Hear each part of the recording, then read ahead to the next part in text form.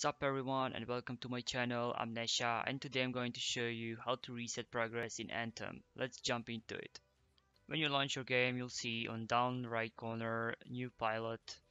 You just need to press F to create a new pilot. This screen will pop up and you need to select any empty save, so you create a new save game. You can have up to 3 pilots or up to 3 saves on your account.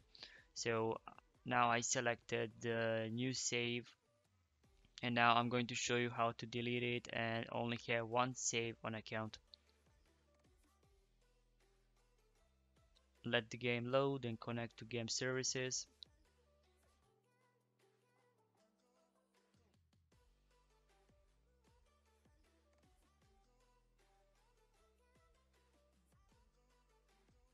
This screen will pop up. You need to set up your game, brightness, language, and so on. When you go into new pilot creation, you'll see 2 saves here. I'm going to delete the previous save. I don't want to have on my account. And now I will have only one save on account. That's it. Now you can play from the beginning. Thank you guys for watching and feel free to subscribe. Bye.